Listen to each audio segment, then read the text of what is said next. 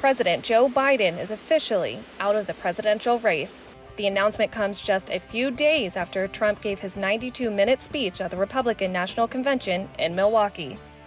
In a statement written on X from Biden, he states, quote, "I believe it is in the best interest of my party and the country for me to stand down and focus solely on fulfilling my duties as president for the remainder of my term," end quote. Biden then posted to his X account his full support and endorsement to Kamala Harris. Local representatives react to the news, including Congressman Salud Carbajal, who issued a written statement saying, quote, "In one term as president of the United States, Joe Biden has achieved what most presidents in modern times could not. He has guided the United States of America back from the depths of the deadly pandemic and devastating economic downturn to create the strongest economy in the world," end quote. Like President Biden did on his social media page, Carbajal also endorsed Harris for the Democratic nominations.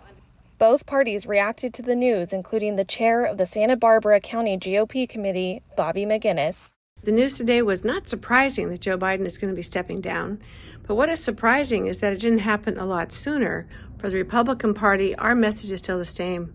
We want to bring back a safe America, a wealthy America, and we want to bring back a strong America. And the man to do that, the president to do that, is former President Donald Trump. While the world reacts to the news from Biden today, I came to downtown Santa Barbara to hear what the locals had to say. Oh, I didn't hear he dropped out.